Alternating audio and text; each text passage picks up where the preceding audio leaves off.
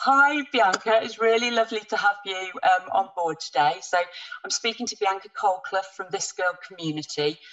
Bianca's created this amazing community for women to share and be part of and to support them. I really love the ethos around everything that you do with This Girl, Bianca. So before we get started, just want to tell me a little bit about This Girl so that all the viewers can understand what you do.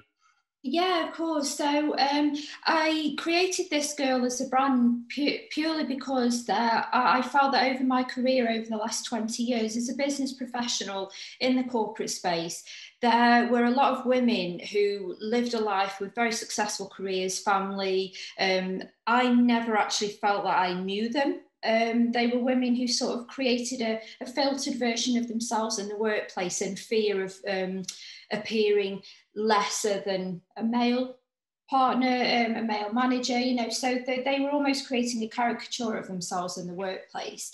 As my life progressed, I decided that the time was right for me to talk more openly about some of the significant traumas and events that had happened in my life that had shaped and defined the person that I'd become. As I went through that journey in my 30s, I decided that it was actually time for me to share this. And in doing that, I realised that there were actually a lot of women, and I mean a lot of women, who were just like me. So women who wore a mask, were very good at what they did, were confident in themselves as women, and portrayed a perfect life, a perfect family. Social media was always great, but actually underneath all that, they needed further support. So my question was, well, where do these women go? Because they're almost too proud to go to their GP and say, I'm suffering with mental health issues or depression. So I decided to create a non-clinical community where women could have a voice. They could talk openly about anything really, without judgment, without filter, without any form of judgment, to just be themselves, talk about issues that they share in their lives, share their stories if they wanted to.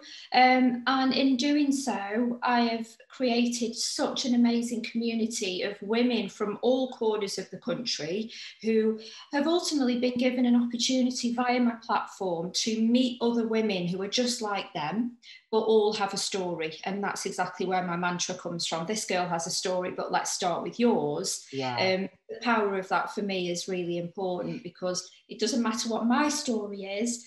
I want to hear yours, but then let's talk about how we can support each other through our own experiences. And that's ultimately the message behind the brand.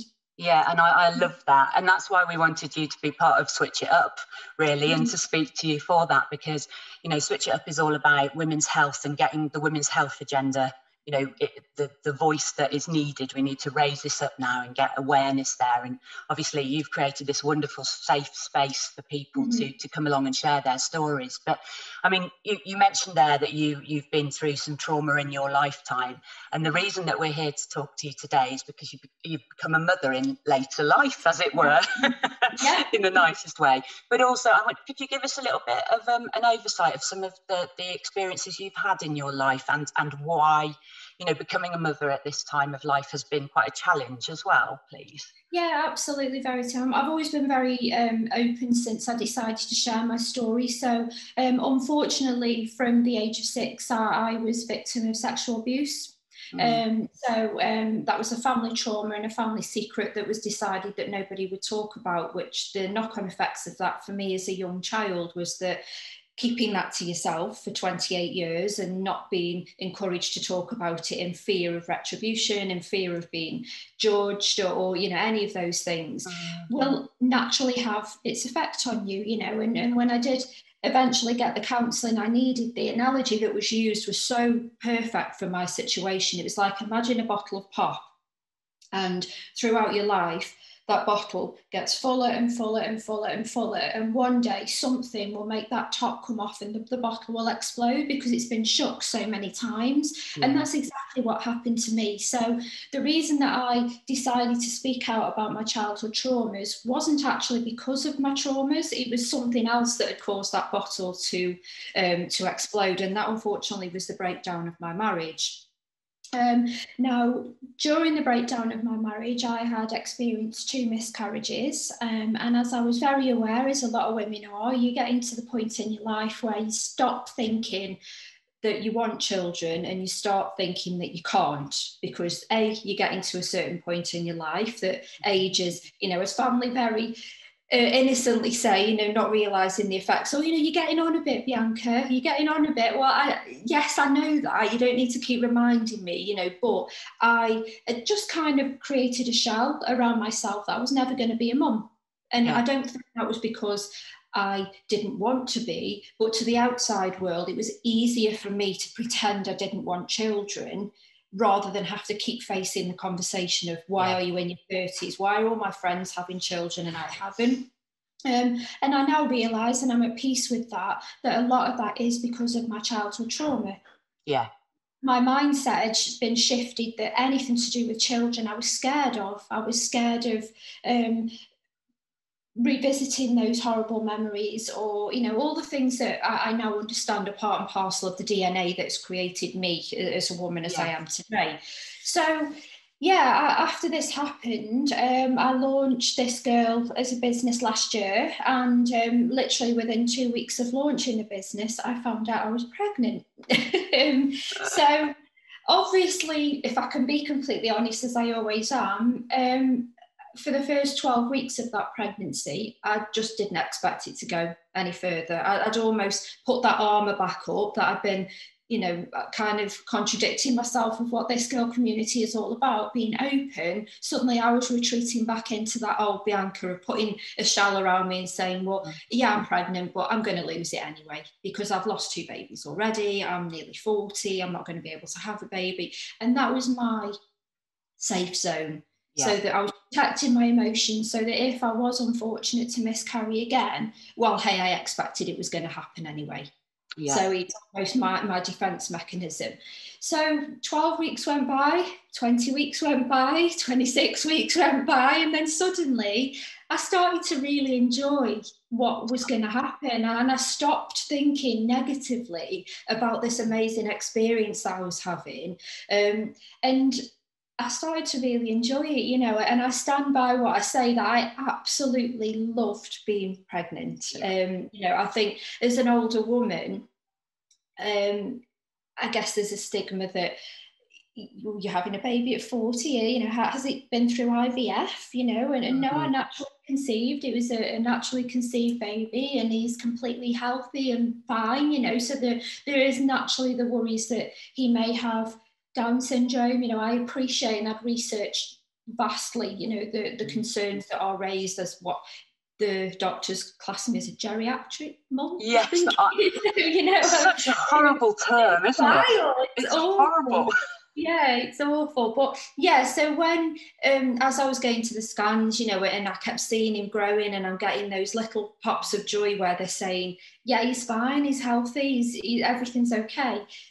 Your mindset starts to shift, and you start to enjoy the experience. I guess one of the biggest challenges of it all was that I decided in my 40 years of existence that I was going to have a baby amidst a global pandemic. So you could plan for that one. So no, I certainly couldn't have planned getting pregnant 2 weeks after launching my business, and I certainly couldn't have planned the same year being the one that there was a global pandemic. So do you know what? A lot of people have said, now, how did you cope with having being pregnant during the pandemic? I actually loved it, Verity, because it forced me to slow down. I didn't have to go to a place of work every day. Obviously, I'd chosen to work for myself anyway, which was a blessing and a worry in both measures for different reasons. But it meant that me and my partner and my stepson could enjoy being at home and enjoying being pregnant, and all of the things that I didn't know went with it, but all of the things that did go with it. Yeah. So, okay, we had a horrendous year last year, but I actually took that time to clear my headspace, finish my counselling at home without, having to travel anywhere to go to it. It was all done via Zoom.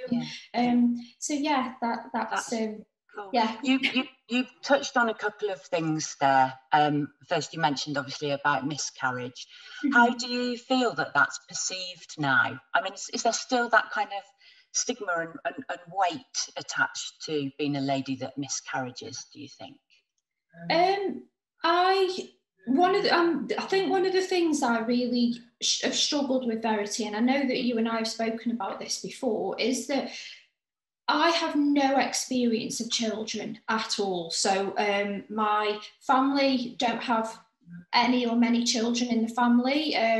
My siblings, I don't have a relationship with certain family members because of me talking about what happened with my trauma. I guess I would have expected that anyway. So anything to do with children to me was completely alien. So being pregnant and having a miscarriage in the space of 5 years, 2 miscarriages and a pregnancy that went full term, I don't have any knowledge or understanding of any of it. So when I had my first miscarriage, I was actually only 6 weeks in. I say only, I mean, obviously it's still traumatic, but I guess it kind of hadn't set it into my head what was going on. But my second miscarriage was at 12 weeks. So I'd already been to a scan at that point, and I'd seen, I always say it was a little girl, and I seen what was of her on the screen, and the emotion with that was quite different, because it kind of made me think, oh, I actually do want a baby. I do, and I'd seen this little thing on the screen, and I kind of thought, wow, am I actually going to be a mum? Because 12 weeks of something living inside you is a long time. And then to suddenly be told that's gone, and which is what happened when I went for the scan. They said they couldn't find a heartbeat. I left the hospital and I was like, oh, well, I was never going to have a baby anyway. I wouldn't have expected it to go full term because of my age. Nobody followed that up with me. Nobody asked me if I needed any kind of mental health support. Wow. There was no explanation about what would happen after I'd had a miscarriage, and I certainly don't want to go along the horror movie route because I appreciate your viewers, but it was extremely traumatic. And I never ever anticipated what was going to leave my body. Excuse the frankness, but I guess it's real life. It was absolutely traumatic, and I was hospitalised because of it, and because my body just couldn't cope with the loss of blood. Obviously I collapsed. I got taken in an ambulance to the hospital. Who told me this was going to happen? Nobody. No, and that's the thing, isn't it? I think we've got to make sure that this is you're educated in that situation, because it just makes something that is already really traumatic even worse, and then not having any support after that. Were you employed at the time, or were you self-employed? I just wondered how you were. Yeah, I was employed at the time. And how was that as an employee in a workplace? Did you get support at work? I work for an absolutely fantastic company, and it's a company I'm still very close to the director there. We see him, speak to him regularly. He's an amazing support, not only for us as a family, but for he's created a lifestyle for us over the few years. And when I decided to work for myself, he's very much still part of what we do. So he's I imagine that life could have been very different if I'd have been working for organisations I've worked for in the past. Right, okay, because of things I'd witnessed, comments that had been made in the workplace, about, oh gosh, don't get pregnant, we need you here, kind of thing. Psychological things that are implanted in women's heads that I since have found out wasn't just me. I've had lots of women come to me and say they felt almost as if they should feel worried if they get pregnant, because their place of work is going to be diminished, and and they're not going to be wanted to be kept on because they're going to take maternity leave and all. Which is crazy in this day and age, isn't it? When you think 51% of the workforce are women. So, The other point I'd really like to talk on is, and we both laughed about it when you said it, but the term geriatric mother, because I know with my last daughter, I was 35 when I had her, and I've got 3 children, and I was termed a geriatric mother at that age, which is it's such a vile term, actually. It's almost derogatory, isn't it? I am going to shut. Okay. There we go. Sorry. How did that make you feel already in a very, I know you said, you hadn't got those female supportive roles in your life like most of us do with mothers or grandmothers and that kind of thing. Then to be termed geriatric, I mean, did that have an effect on you, or were you just okay with that? It's a funny one that I've pondered myself, Verity, a few times. And I think one of the things that I've always lived a very clean life, I meditate, I've done yoga from a very young age, and I know in myself I'm fit and healthy for the age that I am. So I suppose from, again, putting that protective bubble on myself, I knew that if I was able to carry a baby full term, he would be fine, because I know that I live a life where I would do my every best. I know of women in their 20s who have had babies that have smoked through their pregnancy, that were already classed as a higher BMI or overweight when they've had babies. So there's certain risks associated with that. I guess as far as the older mum's concerned, I think it's more a perception of society less than the effect it had on me. I think not I was pregnant or I've had my baby that I felt myself having to justify, or I think I mentioned earlier, people saying, "Oh, have you had him via IVF?" Yeah. Like, well, no, I haven't, and those are the things for me that mean that it's more of a society issue. Yeah. It could certainly affect women more than it affected me, but I think the term geriatric that the NHS use is absolutely ridiculous. Yeah. It's outdated, isn't it? I mean, especially as more women are having children later in life as well. Exactly. So I know you made we've obviously spoken about this already, but you made some decisions when you had Ezra, who I met you when Ezra was 4 weeks old. I can't believe that. How old is he now? 4 months. 4 months. Bless him. I feel like I've known you forever, but it's really quite a short time. It's daft. But I know, obviously, you elected to have a cesarean, didn't you? And also you elected to bottle feed, which is every woman's right. But, that's in itself has presented you with some kind of, challenges, or people have kind of opposed that view, haven't they? Yes, absolutely. I'd say of everything that I've experienced since becoming a mum, or leading up to the point of becoming one, that's probably what has affected my personal well-being the most.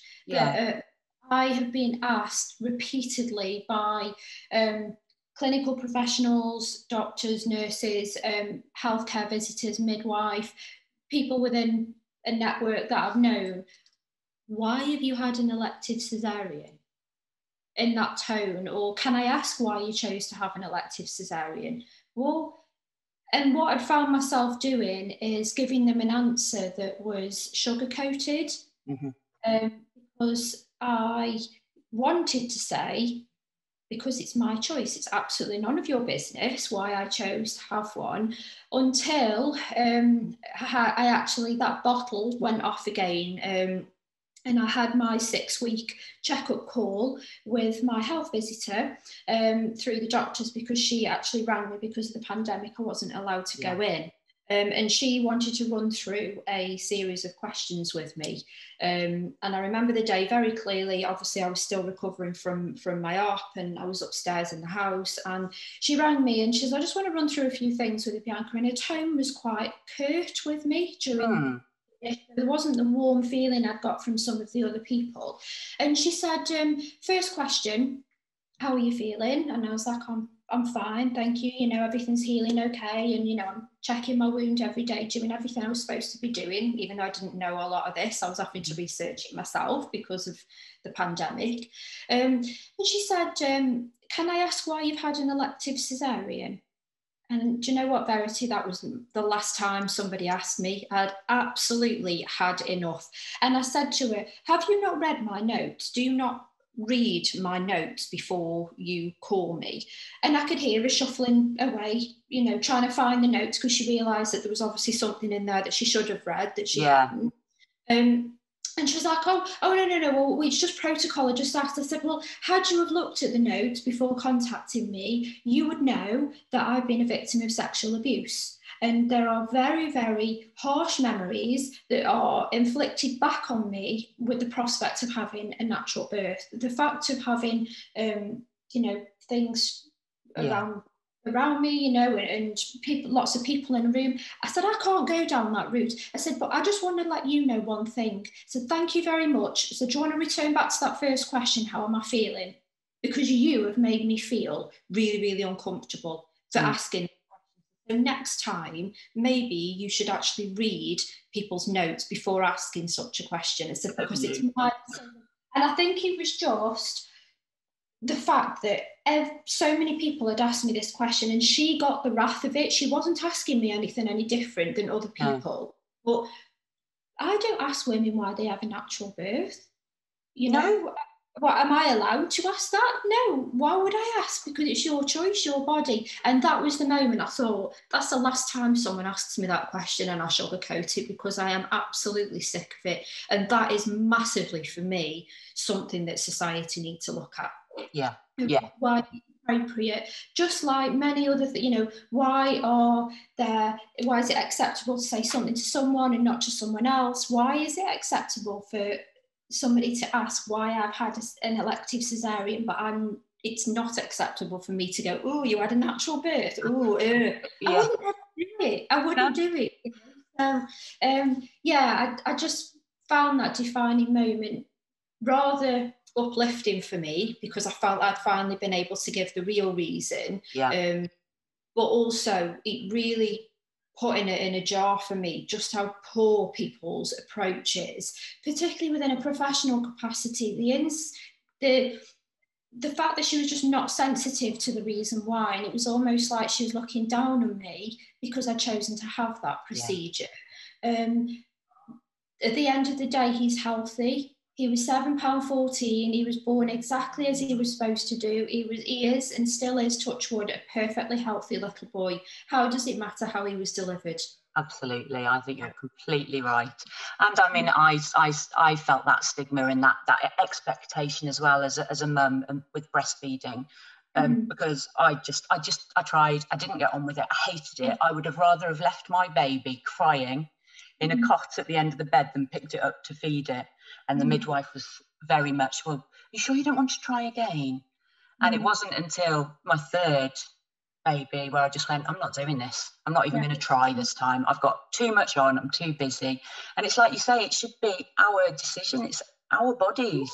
Absolutely. And I think, you know, one of the things I probably did underestimate from having a C-section is the recovery is a lot worse than I thought. Yes. I think, you know, my stigma and, you know, my misjudgment, wrongly, I should have done more research, is that women who do have a natural birth have what I would perceive to be a horrendous time. You know, there must be so much pain involved. I've watched One Born every minute religiously throughout my whole pregnancy and the Emma Willis delivering babies. I've seen it from every angle. And I thought that when I had a C-section, I'd be stitched up, everything would be fine, and, you know, within a few weeks I'd be healed and back on my feet. I never anticipated just how bad the recovery is. And my stomach is completely numb.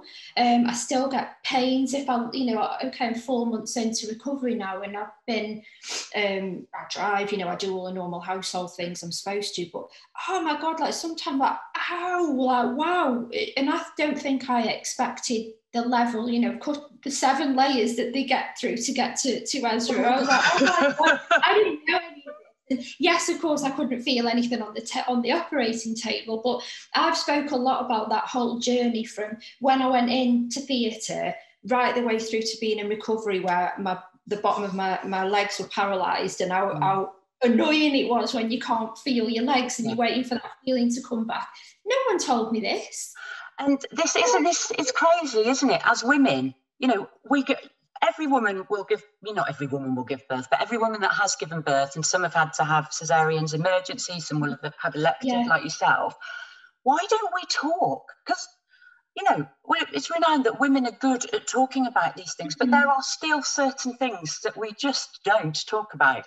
No, you know, that, no, not at all. And that's what I think, that's what we're really trying to do with Switch It Up, is get that kind of conversation going, because like, I wouldn't have known that. I wouldn't have had a clue, because I had natural births, but I wouldn't have necessarily, you know, researched it ahead of either if I was told you were going to have a cesarean, you know. Yeah, it's almost the opinion that the natural birth is the big one, you know, the pain, everything. Then a C-section is almost the easy way out. And that, of course, I can never compare, because I have not gone through the first, you know, and I think, you know, for women I know that have had that experience, I know how painful and how horrendous it can be, particularly when it's a long, painstaking birth.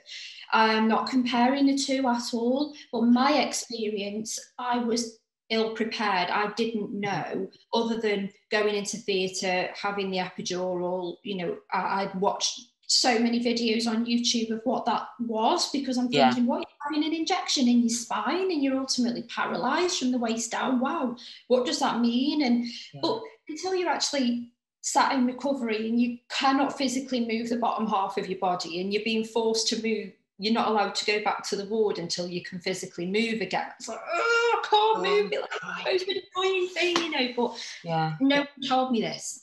And it doesn't matter, because obviously it's part of the recovery, and I've got little one there next to me. But people just don't talk about these things. And the only other thing I wanted to add, which I know I did write a blog on recently, and I got such a huge audience and a lot of feedback on it, is as a woman who has zero experience of children, being around them, knowing what to do with them, one of the things I found most shocking for me was when I went back up to the ward. My partner had to go home because of the pandemic, so he wasn't able to share that experience with me, which is really sad. So I was literally on my own, and it was about 10:30 at night. Went into the ward, and the nurse had got Ezra next to me, and she said, right, I'll come back in about an hour then. She says, if you want to feed him and do his nappy and get him ready, then I'll pop back in an hour, I'll give you some time. And obviously I must have still been a bit out of it, and I was like, all right, okay, no worries. I lay in this room, Verity, and I thought, okay, right, okay, so I've got this little thing next to me that's currently asleep. I don't know how to change a nappy. I don't know how to pick him up. I don't know how to feed him. I've got a bottle here, but how much am I supposed to give him? How am I supposed to hold him? What if he chokes or coughs? I just went into panic mode, and I didn't know how to do the most basic of things that I think are expected of you. We as women are expected to know how to change a nappy, because there might have been other kids in your family, or you've changed your siblings' nappies before. I had absolutely no idea what I was doing. No clue, literally. And I panicked, and I pressed the panic button, which is ridiculous thinking back now, because I change about 10 nappies a day. But at the time, I was like, I don't know what to do. I literally had no, and in that moment I felt really, really scared. And for everything you can watch on One Born Every Minute, all these stories you hear of women, it was in that moment that I felt really isolated, and I thought, I feel embarrassed that I've got to press this button and say, like, I know this sounds really like, what's it, but can I touch his willy, like when I'm cleaning him? What if I hurt him? Like, I don't know what to do. Like, and I was like doing it like as if he was a doll kind of thing. And I think, I mean, it is scary. I think it's scary for everybody, but it's like, what do you think could have helped in that time, that somebody had walked you through it, or do you think there's more education that's needed before you actually give birth? What would have helped? Yeah, I mean, I guess I look at things pragmatically, and I appreciate that I probably would have been able to have gone to antenatal classes, which were taken away from me, which I didn't have the opportunity to go. You know, my partner couldn't come to any scans. Everything I did was on my own. So I suppose there was an element of fear being built up in me over a period of 9 months to this particular day, because everything I'd done so far was on my own. I think I as a mum with no experience or no support because of the pandemic got a lot of stuff off the internet. So I learned a lot of things off the internet. Now, for as much as that's great, it's also not great because everybody has their own opinion. These groups, you know, the forums that you're encouraged to join and sign up to, one person asks a question and everyone's like a pack of wolves on them if they don't say the right thing. So how was I ever going to go on there and put what I was actually feeling because I was being trolled? And so for those reasons, I've stayed clear of them. I just think that maybe the nurse shouldn't have assumed that I was just like every other mum on the ward. And I think I appreciate time is a big issue within any area of the NHS. I appreciate that they are running a protocol just as we are in our everyday lives with our jobs. But each woman has got a story. Every woman is individual in what they do, you know, and maybe there should have been a little bit more understanding that, I don't know, is there even like a red, amber, green system? Did I come under the amber? It's not a high risk because I'm obviously under the influence or anything like that, but I'm amber because I don't know what I'm doing. And, you know, yes, I've had an elective cesarean, but did anyone actually look at why? And did somebody just say, do you need us to stay with you, Bianca? Are you okay? Then just say, right, I'll come back in an hour, I'll leave you to it. It's that one size fits all thing that seems to get applied, isn't it? And that, talking to a lot of people, it's you know, women, we're all different. Our experiences will be different in all aspects of kind of women's health as well.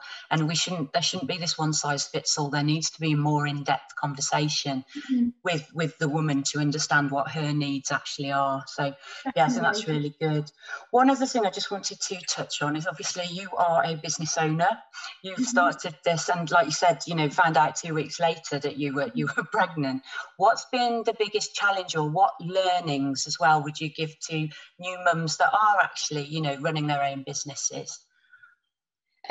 So for me, it's a huge positive because I get to be at home and I don't have the fear and worry that I know a lot of mums and friends of mine have, where they know that impending day is coming where they've got to go back to work, and back to work as in into the workplace. I've not had that, and I haven't got that. So as a business owner, it's so empowering to know that I don't have this D-Day coming where I've got to go back to work.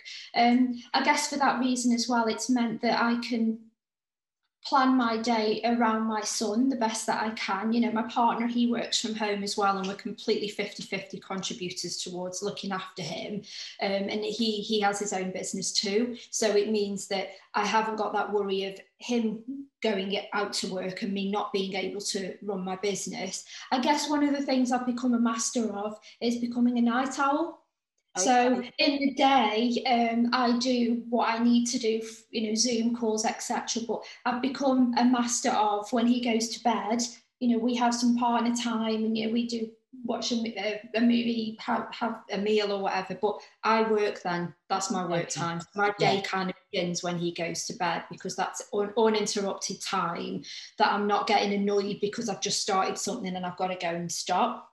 I think if I was to look at the downsides of it, probably the financial side is the most challenging, because starting a new business and having an additional mouth to feed, and you know, somebody else in the house that is demanding of your time, I know I haven't got that guaranteed paycheck coming in every month. So as what I'll call a fledgling business owner, I'm still in startup phase. And startup phase for me will probably go on for the next 2 years. You know, it's not really until year 3 that I see myself as an established brand. That can be challenging, because for any woman in general versus a woman business owner, I've got a million ideas going on in my head that I want to generate. I want to be speaking to people. I want to get out there and tell everybody about what I do. I have to accept that that's not a possibility when you are a new mum. Because until he goes to nursery, or until he's in a better position with his sleeping pattern, I haven't got that 9 to 5 Yeah. sort of mentality. I'm having to sort of balance the two. Yeah.